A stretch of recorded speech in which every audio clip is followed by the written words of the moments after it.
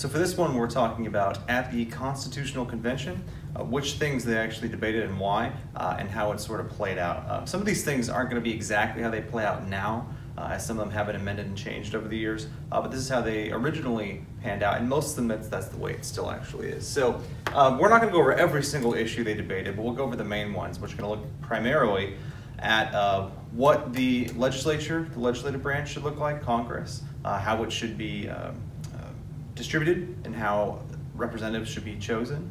We're also going to look at the powers of the president, the formation of the executive branch itself, how it's going to be elected. That's going to be a very difficult one to determine, as well as what kind of powers they should have and how long they should be able to serve. And then we're also going to talk about the judicial branch a bit, and the president too, about how, of course, they're both chosen. But specifically for the judicial branch, we're going to discuss how they're chosen and why, because traditionally they had been linked with the king in English history, and they did not like how that played out normally. And then lastly, we'll talk about the changes they made to the amendment system so that this Constitution could be changed and modified when issues arise or when circumstances change across time, and that's going to allow them a state pathway as well as a national government pathway, so that neither can not have any say in amendments or exert power over one another.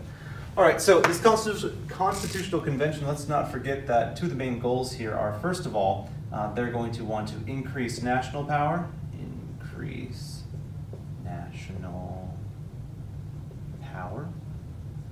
So that means, of course, they want the government to be able to, the central government anyway, the national government to have some say over the actual states, because that was a big issue in the Confederate Articles of Confederation, which was a more confederate form of government. And they also want to maintain separation of powers. Maintain 3 separate branches, right? And that's power. That's separation of powers doctrine, going back to Montesquieu, and even before that, but Montesquieu's the one that really codified it. They really want to maintain that, and that's going to drive a lot of these arguments. So first we'll look at arguments they had about the formation of the legislature. Now there was some initial resistance, of course, to forming a new government essentially under the U.S. Constitution. A lot of people want to keep some things the way they were, and then they want to just revise the articles, but that, of course, is going to be rejected later on, and they're going to create a whole new set of government, or a whole new government with a whole new constitution. The formation of the legislature is going to change. It used to be the way that the Confederation Congress operated, that each state got 1 vote, essentially, and it was equal. It didn't matter how big they were, how small they were. And a lot of the smaller states, obviously, are going to enjoy that perspective or that approach, because that allows them to have an equal say with the larger states that have more money and people or territory than them. And that way, especially if it's a league of friendship, or it goes beyond a league of friendship now to more of a federation with a stronger national government, but there's still that strong sense of state identity. So they don't want larger states dictating all of their all the national policies just because they have more representatives. So that's going to be an issue, and this issue is going to be really brought to the attention of others when the Virginia plan is proposed. But I actually want to not start with that. I want to start with what it should look like.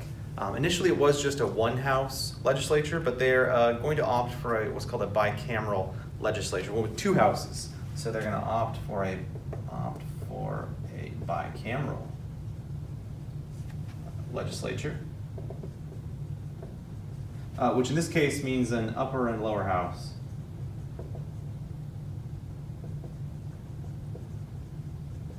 So instead of one group just making and deciding laws, there's going to be 2 groups in this legislature that both contribute to making laws. So they can each, and we're going to learn this in later lectures, which sorts of laws and propositions they can each originate and start, but they're both going to have to approve of them essentially and pass these things for them to go through.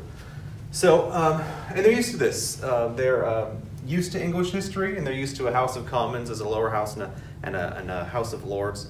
as an upper house. So they're going to kind of model that. They don't want the aristocracy and the clergy and the hereditary privilege in there at all, obviously. But they do want to have a sense of one house that is a bit more distinguished or intelligent or whatever than the lower house. So they come up with two. The upper house is going to be referred to as the Senate.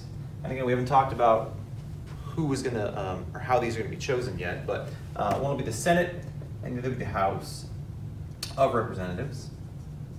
And this is how it is currently laid out. And the idea was that I'll keep it like that. Although it looks pretty ugly like that with that being stretched, but nonetheless, I'll put an arrow over here. Here we go. The Senate was the upper house, and the House was supposed to be the lower house in this bicameral sort of parliament. We're going to call it the Congress, obviously. But the House of Representatives they wanted the regular people to vote, like a direct democracy. So these would be chosen by the people. And that was important because they really wanted everyone to be involved. Of course, everyone back then meant property-owning white males generally, but that's going to change. And keep in mind, too, by the way, I know that sounds racist, and it is, but even that was very radical for the time because there were certainly no major European powers that had that sort of freedom and access. So opening up even just to property-owning white males was a major radical change.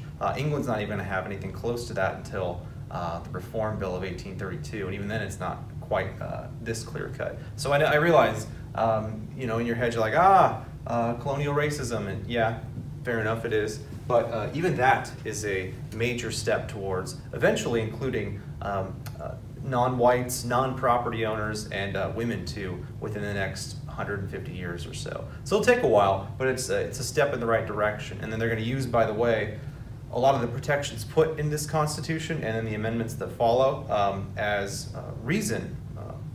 legal reason and constitutional reasons to open it up to, of course, non-property owners and then minority groups, and then, of course, women by 1919. And then in the 1960s, they're going to ensure that all groups have the equal protection to do that with the Civil Rights Act. So it takes a while to do, but we do get there. So chosen by the people directly. And to have this more like educated or sophisticated or distinguished upper house, the Senate was originally intended to be chosen from this House of Representatives. So originally the idea was people vote for the House, select the members, and then these members, whatever number they ended up being, would choose the members of the Senate. That's going to be ditched, though, for a different solution, which is also going to be ditched later. So what they agree on initially, and this is going to change in, I forget what year it was passed, but it's the 17th Amendment where they changed the way it's selected. Initially what they're going to do to keep these two sort of separate to some degree is the Senate's going to be chosen by the state legislatures.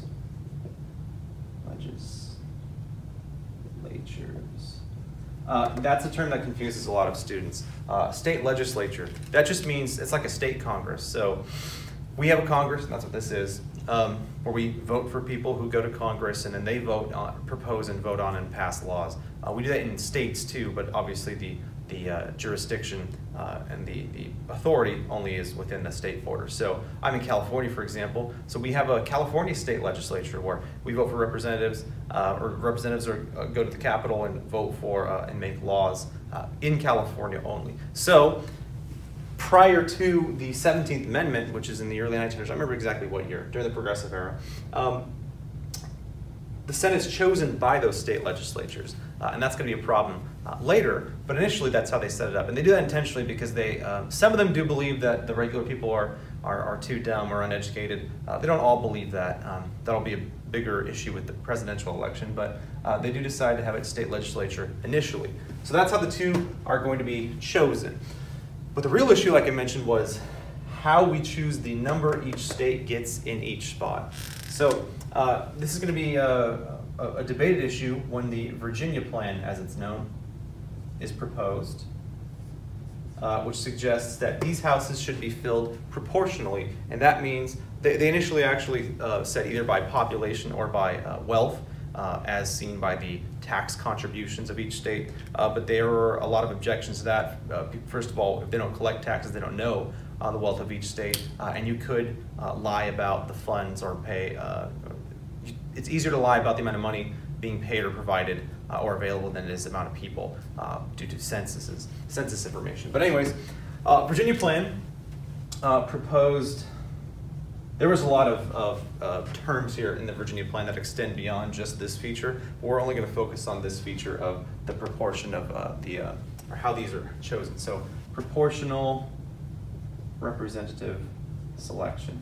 So what does that mean? That means that the amount of people each state get in the Senate and House of Representatives is directly related to or a result of how many people they have. And that's going to be the one that they choose to go with forward when they compromise on this later.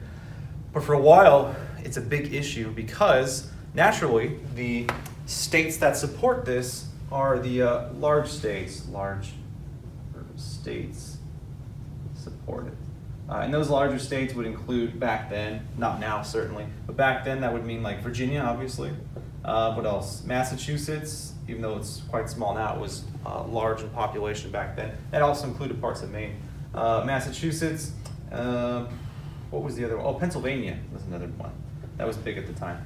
Those three states, for the most part, thought this was a great plan.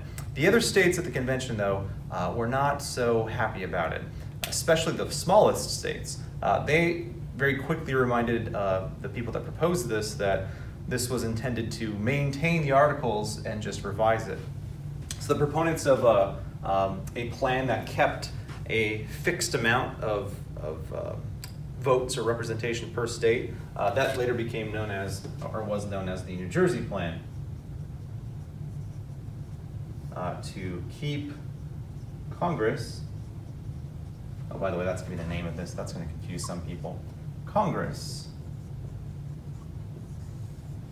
is bicameral. So in Congress, we have the Senate and the House, and they both vote on and make laws to actually pass through this body. But Congress, previously under the Articles, was unicameral, so it wasn't two, it was one House, and each state had an equal amount of votes, no matter how big they were or rich they were.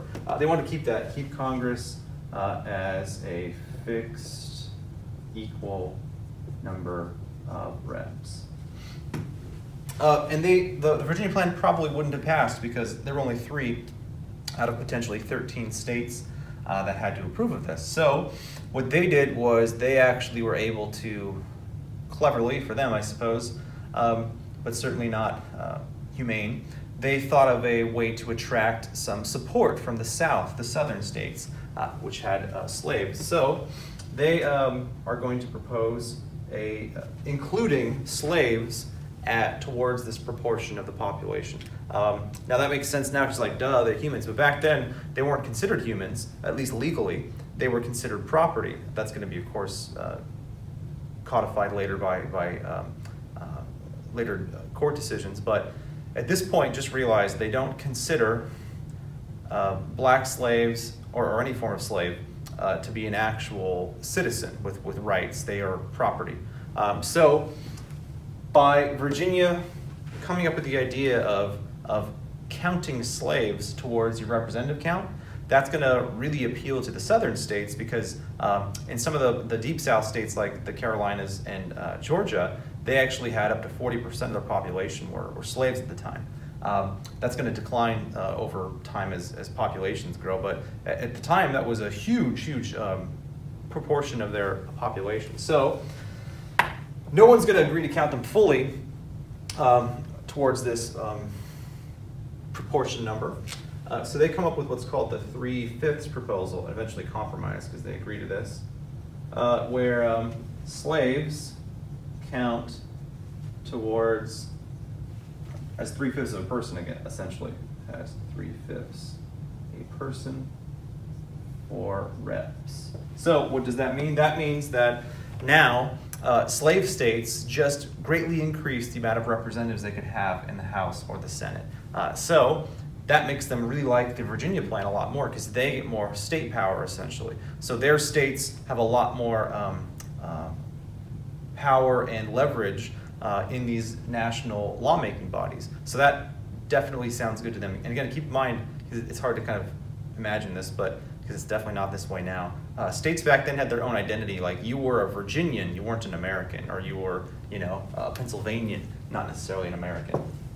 Okay, so they proposed that, and then that's going to, of course, garner the support of the southern states along with the large states. And that's going to produce a sort of stalemate as far as how to actually form this. And it's actually a bigger deal than you think, because some of them were so upset about it, particularly small states.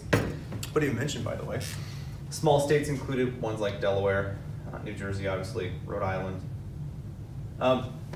They're going to, in fact, Delaware is going to say refuse to go through with any plan that involves proportion.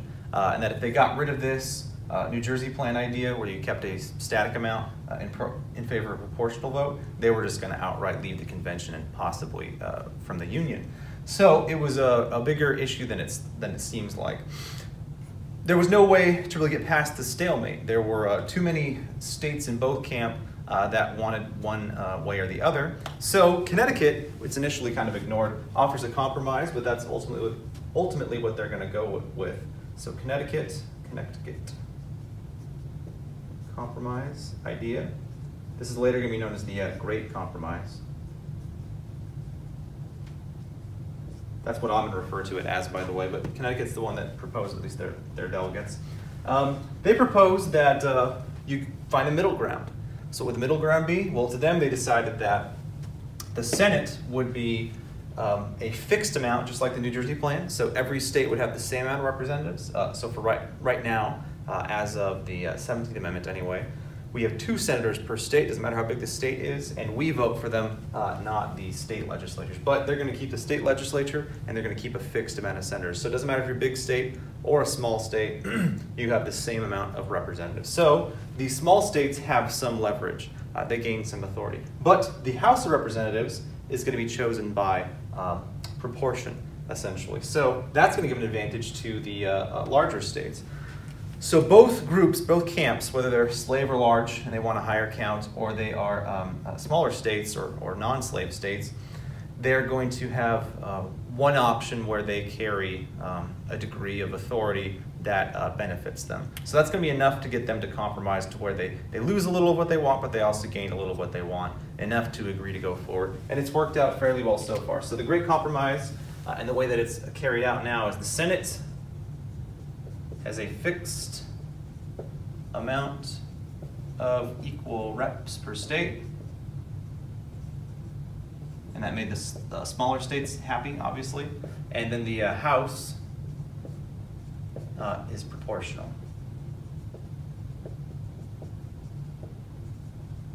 So, as you would assume, the larger states have the most representatives.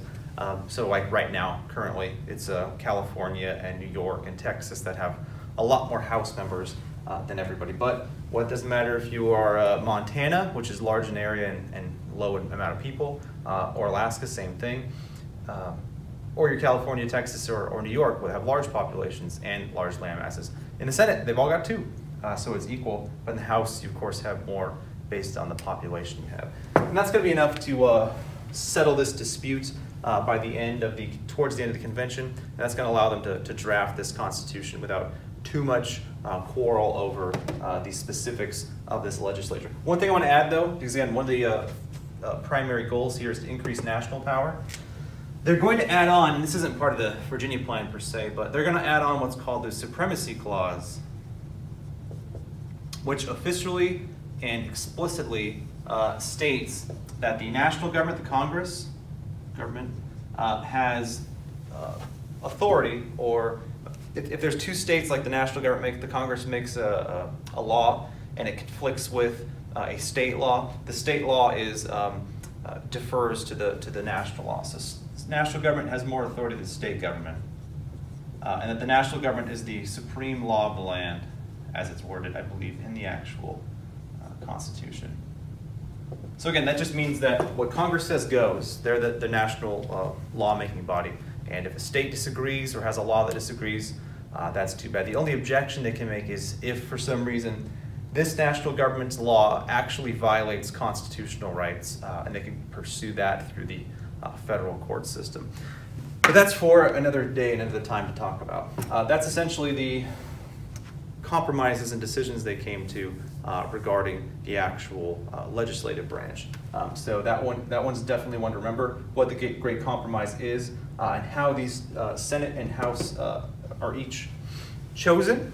And keep in mind the one thing that does change later that we'll cover when we talk about various amendments and the history of our Constitution. The Senate's no longer chosen by state legislatures, the representative we have in the state. We just vote for them directly. Other than that, though, it's pretty much this way still. So that's the formation of legislatures. Now let's talk about the executive, because there was a fair amount of quarreling over the executive branch as well. And you'll find out why we have this odd system for electing the president that no other country anywhere else has. All right, so executive branch. Executive formation. So this was the biggest question mark. The Congress was more clearly defined as what they wanted. They wanted a governing body.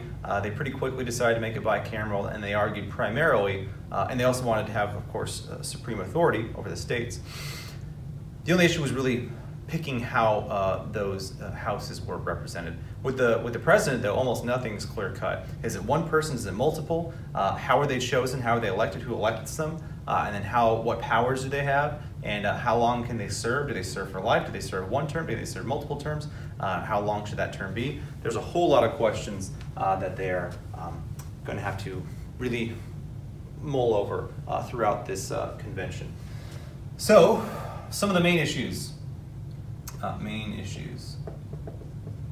One thing they wanted to avoid was they want to avoid a tyrannical monarch, right? They obviously fear that because that's been the characterization of European and world history is these emperors or kings or queens or princes or whoever they are, they have too much authority and then they abuse it over time and everyone suffers as a result. So they want to avoid that. They want nothing akin to a monarchy whatsoever. But they also want to maintain the separation of powers doctrine, which you mentioned up here.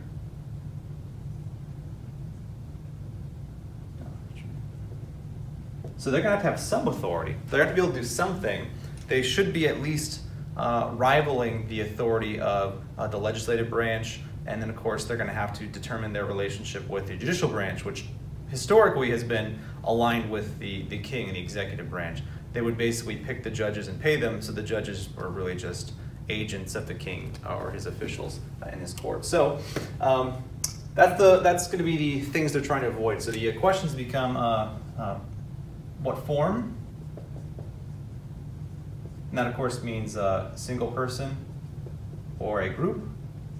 The next question becomes what powers, what authority they have. Then another one becomes how can you remove one? Let's say one is becoming tyrannical or abusing their powers. How do you get rid of them? And then, like specifically, what are the grounds for removing and the process for removing? And then they talk about more topics than these, but this is what we're going to focus on.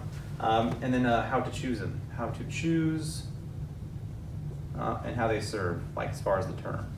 So how are they elected or chosen, and then how long are they going to serve, and what are the details there? So that's a lot of things. And this one was probably talked about the most. It's the most broad topic anyway, and it's the least clearly defined at the outset. But it's going to dominate a lot of these discussions. So those are the four main questions. It was actually fairly quickly answered in this first one. They preferred a single person for a couple reasons, and they called the president. And that's due to the fact that they did not want this executive branch to be slow, because Congress is going to be slow because you have to propose things, debate, argue. They want the executive branch to be the one that can take action more energetically and quickly. And they also don't want to have regional influences conflicting with the decision making. For example, if something needs to happen, like some sort of executive order or law needs to be or law needs to be enforced. They don't want groups quibbling over regional interests, like say it's something that would harm the South. So any delegates in the South are going to slow up or delay any response by the executive branch that you might need, whether it's military action or some other form of law and order enforcement. And that way, you don't really, if it's one person, they're much less likely to suffer from those sort of delays and regional conflicts. So they kind of go with the one person, but again, the fear is they don't want another tyrannical monarch.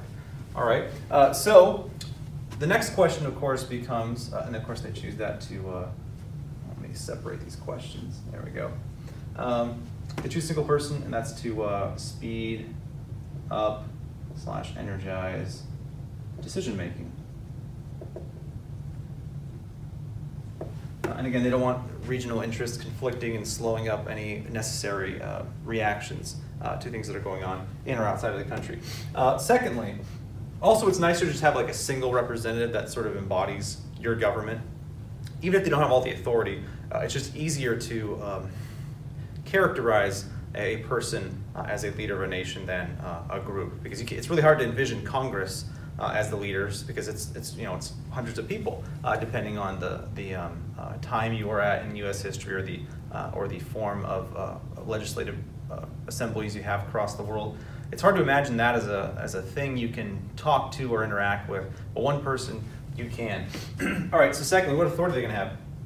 This becomes a delicate issue, because if they give them too much, they might be a monarch, but if they give them too little, then you don't have that separation of powers where they are on par with the legislative branch. Because you can also have a runaway legislative branch. You've got to have the powers distributed somewhat equally. So the main issue comes down to should the president have veto power regarding congressional laws. That was always an issue in the history of of England and Great Britain, for example, was what the king would veto and what he wouldn't veto, and it was generally an absolute veto. So if you have no veto, then the president pretty much has no authority. The legislative branch can kind of do whatever it wants. It doesn't have to pay attention to the executive branch. They essentially have all the authority. But if you give them an absolute veto, so like anything that the Congress proposes, the president can just veto it outright and they can't do anything about it, then the president could completely control the Congress and demand certain things because otherwise he'll veto them, and that sort of makes the legislative branch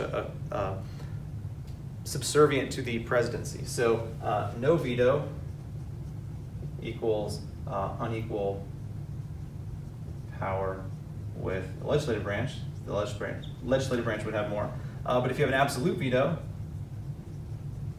then the president controls the legislative branch, because they can essentially just hold hostage any decision-making or lawmaking they have by vetoing things.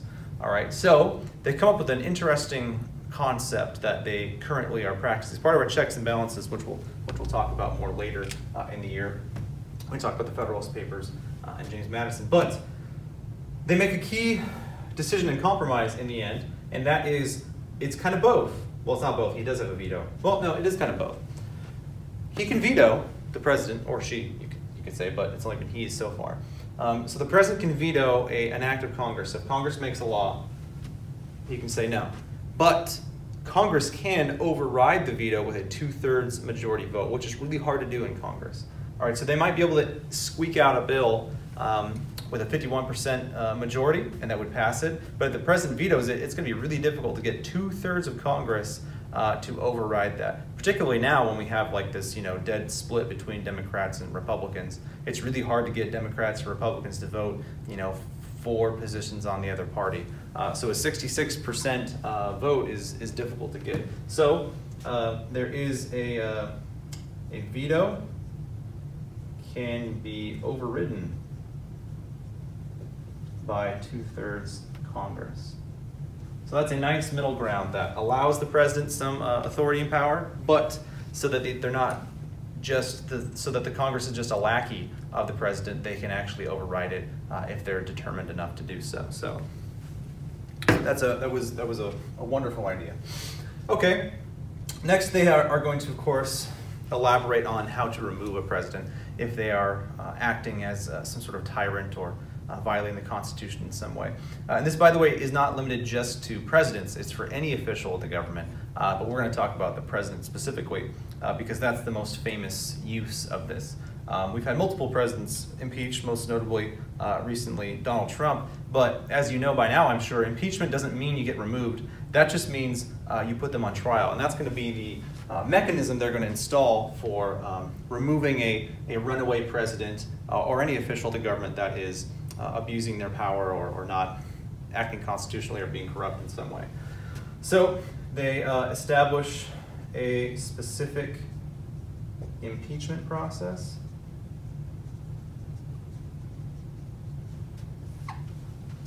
With detailed qualifications for impeachment. So only certain crimes, alleged crimes, are impeachable. And as with any trial, it's only an alleged crime until it's proven. And then if they're convicted, then they could possibly be removed from office, which has not happened. Nixon almost certainly would have been, which is why in the 70s he booked it and then got pardoned by the vice president who took his place, Ford. But that is what the impeachment process is. So it spells out exactly which kind of crimes are impeachable for an official, even the president. And then it also establishes that to make sure there's no sort of corrupt link between the president and the judiciary branch, which again was a fear of theirs, they made the Senate actually the ones that carry out the trial. And the way it actually plays out now is the House, well, I've erased it, the House determine if there's going to be an impeachment trial and the Senate carry out that trial. That's the way it operates now. And technically, the person that conducts the trial and heads it is the Supreme Court, their Chief Justice, the head of the Supreme Court, essentially. So that's the impeachment process, and that's going to be, we'll put what it is nowadays. For the president, anyway, the House would vote to initiate.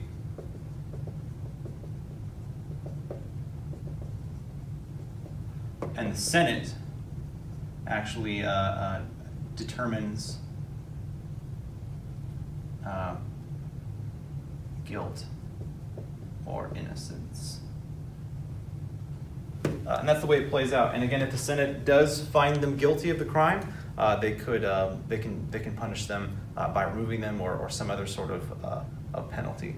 So that's the way the impeachment process works. So now they have a specific set of limitations and ways to remove them, but also they've nicely given the president the amount of power so they're relevant in relation to the legislative branch, but they're also not lording over it because they can have their veto overridden.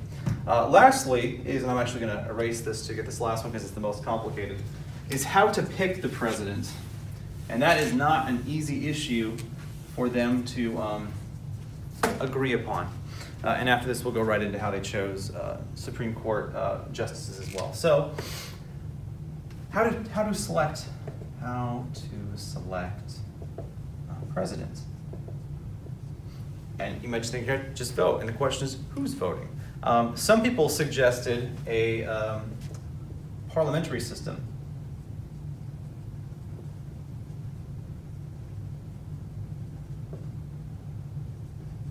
Where, and in a parliamentary system, you could vote for or choose a prime minister. In England, it's a little different. The monarch actually chooses somebody they think represents or can, not control, but guide the parliament. But in some systems, they just vote for them directly. So in this case, Congress would vote for the president themselves. But people were, at the convention, were opposed to this because of that separation of powers doctrine. They didn't want this president dependent on or linked to the legislative branch in any way. They didn't want them to be a pawn or even a member of the legislative branch. They want to be totally independent, somebody who has nothing to do with either body. They, of course, could be former senators or House members, and a lot of them in the past have been, but or governors or whoever. But they wanted them to be separate, so they don't want them to be dependent upon the votes of congressmen to be voted in.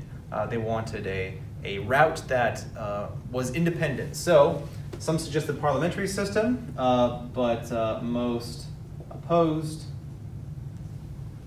due to separation of powers doctrine. They didn't want them to be a lackey of the parliament. They didn't want to be connected. So they wanted an independent executive. So they opted for an independent executive.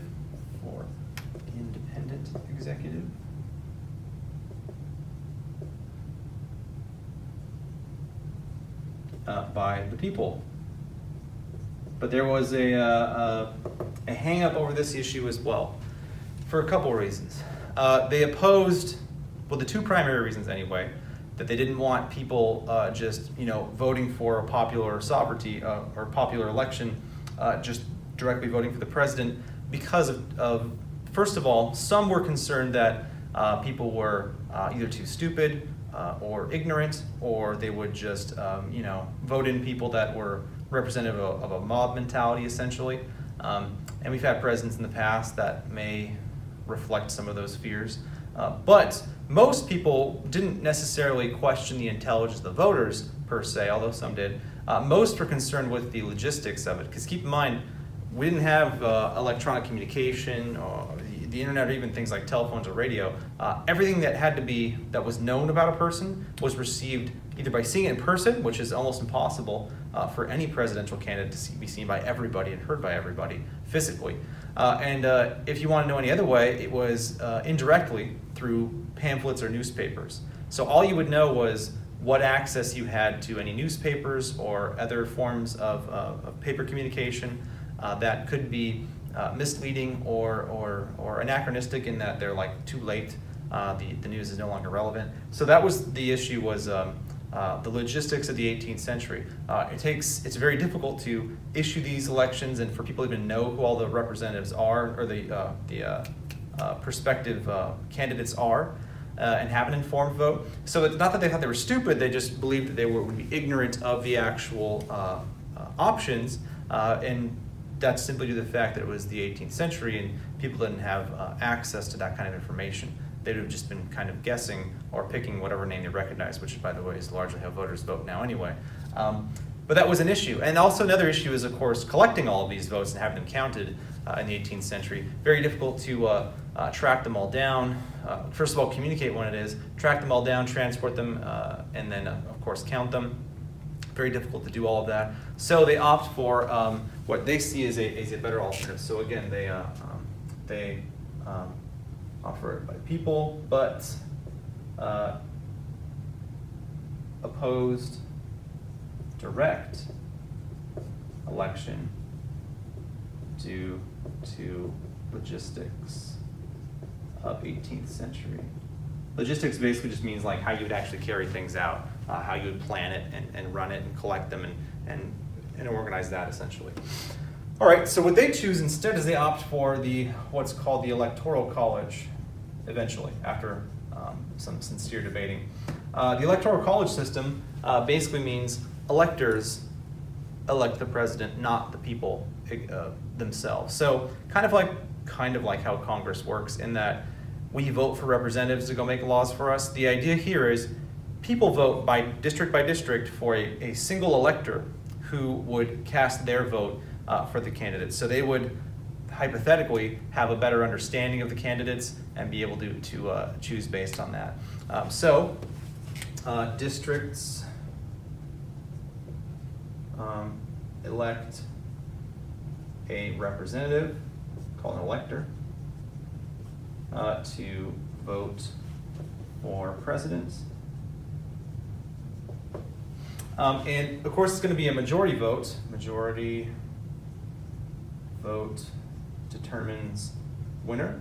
And majority, by the way, means 51% or more. Majority, if you've got 3 people and one person has 40% of the votes and the other 2 split have 30 each, there's no majority there. You have a plurality, which is the 40% they have the most, but to have a majority, it has to be 51%. So what they feared was, of course, all these votes being cast and there's no majority winner. There's just like, oh, this guy's got 7%, this guy's got 30%, this guy's got 40%, and nobody has a majority. So what they do to try to fix this is they have them vote in blocks. So that means that whatever your electors voted for in the state, the winner of that state gets all of the votes, which is how we have it now. That's what voting in blocks means. So majority vote would determine the winner. So electors vote in state blocks as in a winner take all vote. So that means whoever the electors select in a state, whoever has the most votes there, all of the elector votes, or electoral votes as we call them, go to the single candidate. So you would win entire states as one, and that's the way we've played it out ever since. And that's resulted in a couple times the actual election being won by a president as far as popular votes, like more people voted for Al Gore than did Bush, and I think more people voted for Hillary Clinton than did Donald Trump. But because of the Electoral College, the way that it panned out with each state and how you a winner-take-all sort of state scenario, the Electoral College had a different winner than the popular election did. So again, states just broken into districts. Each district has an elector, and they submit their votes, and then the majority in that, or the highest amount, the person with the most support in that state gets all of those elector votes. And that is how they're determining who wins the presidency. And this has actually happened before, but if there is no majority still, even with that, the House votes for the president to vote when no majority. And this is the weird system that we have that no one else has, and that's pretty much what we use now. So again, when you vote for the president, your vote isn't going towards him or her being elected, actually. It's your vote goes to an elector and then in your district, and those electors vote based on how that state was won. And then all of those votes, even if that elector or that district didn't vote in majority for that candidate, they count towards that candidate. So if you're in a state that has 20 districts, and let's say, I don't know how many Nevada has, we'll say Nevada has 20. All right, they got 20 districts. Let's say 11 voted for one candidate, Joe, and 9 voted for the other candidate, Jane. Even though almost half your state, or at least half the districts, voted for Jane, because Joe got the majority there, all of those elector votes go to Joe when they're counting them towards the actual presidency. And that's the way it works. So if it's particularly difficult for what they call swing states, states that are very close as far as Democrats and Republicans go in number. So you're not sure which way all of the votes are going to go, because they're very close. They're like this 11-9 situation. If even one other one district flopped, that would immediately go from 9 for Joe, then 11 for Jane. That would mean all 20 votes would go to Jane in that case. That's what they call swing states, where it's very close based on the population. And it's a big deal too. And that's how the Electoral College actually works, and that's how we elect our president. And they did initially design it so that the president would not serve for life, as a couple of them had suggested, or for a single 7-year term, but they serve 4-year terms, with an option for re-election. Initially, there was no cap put on it, but they put a cap on the amount of times to be elected after FDR was elected 4 consecutive times. Initially, they had the plan for you can only be elected president once, and it's 1 7-year term. And they did that so that there was no political involvement, or you're hoping for re-election, so you only do certain things to help your chances of being re-elected. But we've gone away from that, and we have multiple terms now possible. So that's the presidency. All right, now we'll talk about how they choose the judicial members, and then real quickly we'll finish up with the amendment system. So,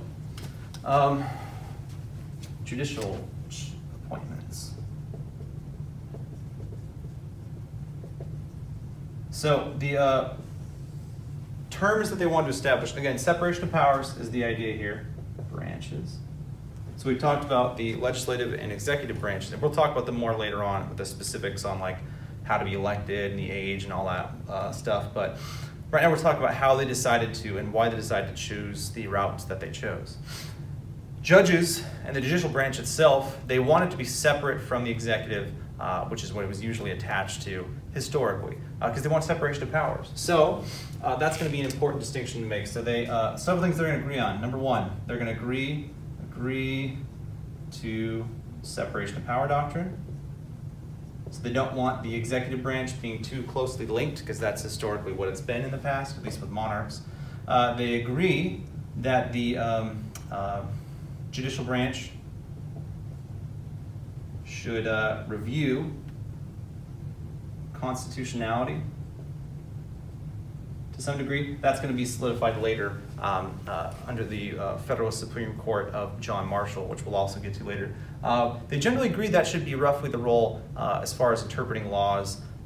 They also agreed too that they shouldn't seek out laws to change or interpret. They should wait for laws to be presented to them. They don't want justices being coaxed by the presidency or the legislature or other special interest groups to go after particular laws. They essentially wait for laws to come up through the appeal system to them, and then when they're presented to them, they would make a decision on them. So they can't just like look at every law that comes out and say, nope, nope, yes, yes. They have to wait for the appeal system to bring it to their attention.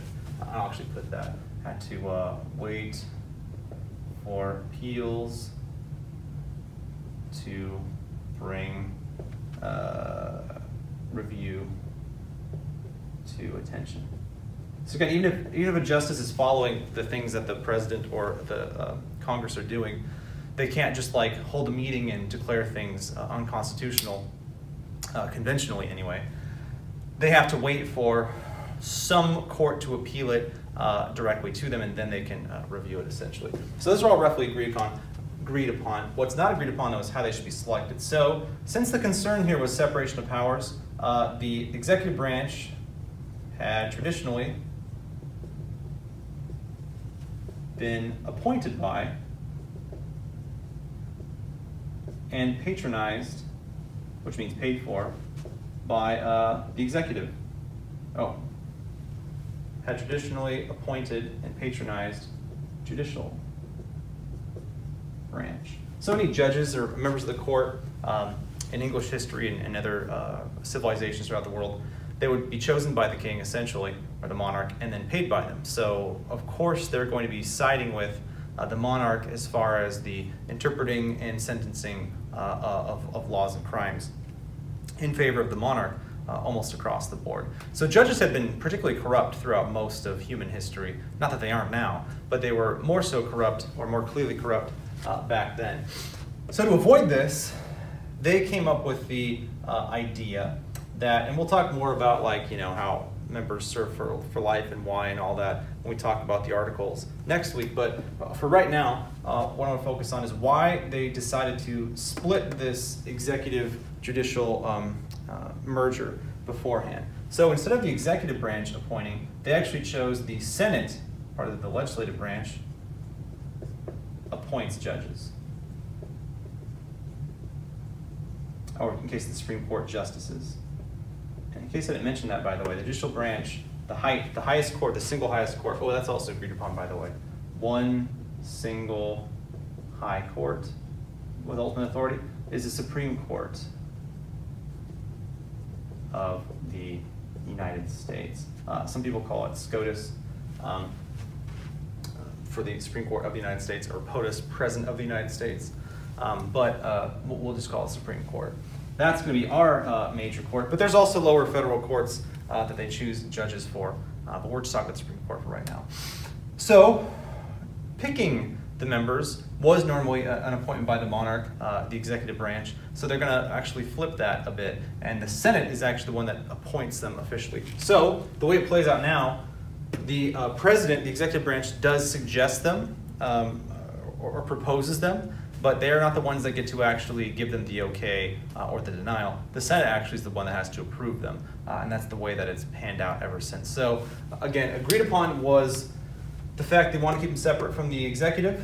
They also want to be able to review constitutionality, and that their decisions were guided by a review system, not just them choosing laws on their own, as well as being a single court. But the major debate became, of course, how they were chosen, and it's ultimately going to be the Senate that approves and appoints these justices which do serve for life. And we'll talk more about the judicial branch next week and the weeks after with the early court decisions. So that's judicial appointments.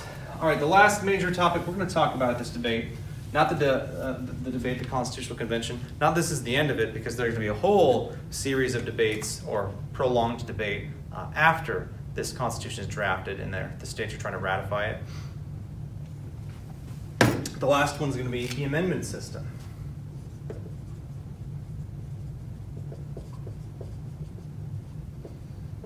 The amendment system is an important mechanism because to amend means to change. It allows the Constitution, this is why people refer to the Constitution, the U.S. Constitution, as a living document, because the amendment system allows you to actually change it. Allows the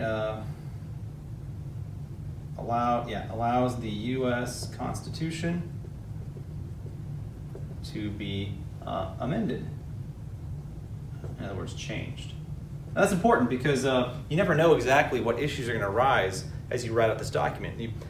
No one's a perfect social scientist. Sometimes you create these systems and ideas and you put them into practice and then they blow up in your face. So you've got to be able to fix things. And also, even if they are working initially, times do change, new technologies are invented, wars and pandemics and all sorts of things occur. So you have to be able to make adjustments for new scenarios that you didn't foresee, obviously, being set in the past. So there are a couple initial propositions, but the issue that's going to really slow things down that they're going to have to compromise on was people that feared the national government just lording over the states completely, because so far we've talked about that's essentially what's going on. They wanted there to be an option so the states could reach out and change the Constitution just in case the president or Supreme Court and Congress were working together to just suppress the people however they were doing it. So in order to do that, to allow a way for the national government to amend it, as well as the state government to amend it, the states to amend it, they have two paths here. So, and again, one was proposed earlier and then taken away and then added back later to have both of these options. So initially, the way they had it set up was that 2/3 of the states requested a national convention from Congress. So 2/3 of the states' legislatures would basically petition to Congress to form this convention. And then when these conventions were formed, so national/state convention, basically another constitutional convention, would require 3/4 approval to ratify amendment. So there's a difference here. Proposing is saying we should change something or we should issue this change. Ratify means we've agreed this is what it should be and 3/4 of us have approved it. All right, so it's different. Proposing, which is what this section is here, propose, and this is ratify. Proposing means, hey, we should change something. How about this? Ratify means, here's the changes we made. Now we're going to vote to actually put it into the actual Constitution and into practice. This is how it was initially proposed. But they are going to add an earlier proposal to this so that there's a more clearly set state route that could be adopted and run. So what we have now is 2/3 of Congress can, without the state's involvement, propose an amendment. And also, and these can go either way, another option is 3/4 of state legislatures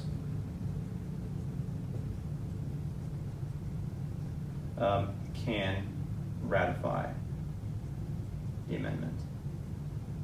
So now you got a couple different options. Either states can request it themselves, 2/3 of them, or Congress themselves can request it, propose it. And then there's two ways to actually ratify. 3/4 of the state legislatures, which again are people that are already voted in, sitting there at the state offices in the Capitol, making laws for their states, or a national convention of state delegates can come together and decide to ratify this, kind of like a constitutional convention. And it can go either way.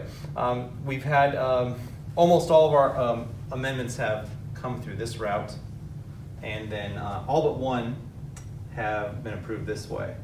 That's with all of them except for one of the 27. The 21st Amendment was actually this route here. And so far as I know, this route has not been taken yet before. But it's possible. And this is important because, there is a state and national route to amend the Constitution. And also, to make any amendments, it's pretty difficult to get 75% of anybody to agree to something. So they're not easy to do. That's why we've only had 27. In fact, part of what we'll talk about for the next unit is about the Federalist debates and the first amendments that they proposed. They proposed 12 amendments right off the bat. That's what it required for many people to agree to ratify this Constitution. 12 of them, of the 12, only 10 were passed right away. One was under consideration up until 1992, so it was there for over 200 years. And the other one is still currently sitting there waiting for proposal, because there's no time limit on this. Once you propose them and they're sitting there, then they sit there technically forever until they're outright rejected or they are outright passed. But that's important to know. So to propose is 2/3 of states' requests from Congress, or 2/3 of Congress just initiates. And then to actually form it and then add it to the Constitution, 3/4 of state legislatures or 3/4 of a state/national convention, constitutional convention, can actually approve that. And that is how the amendment system was compromised. And that was, all of these were important for making sure enough people in states agreed to a constitution that prevented the tyrannical presence of a national government, and also maintained that separation of powers, which was really critical to a lot of people. But also, while maintaining national authority over the states, there is some mechanism for states to effect change on their own.